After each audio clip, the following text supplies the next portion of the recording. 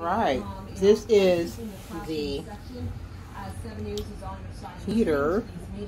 As you can see, it does rotate and it does give off really good heat. The only problem I would say is when you're using the buttons on top.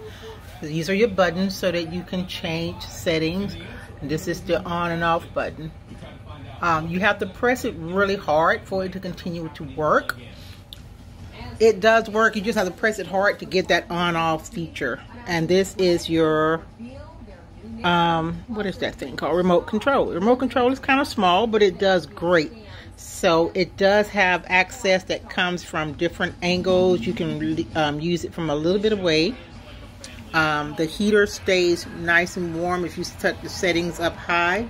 So you can always see your settings. So you'll see the heating.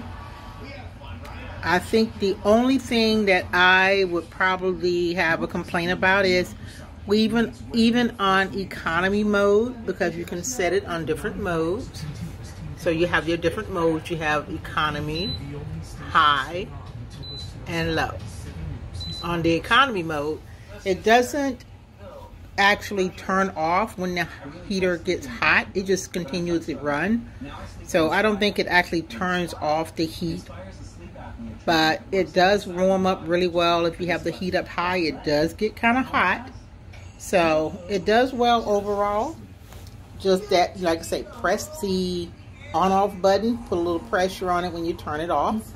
And be prepared to either set your heater for a time limit or just to keep the heat running all the time.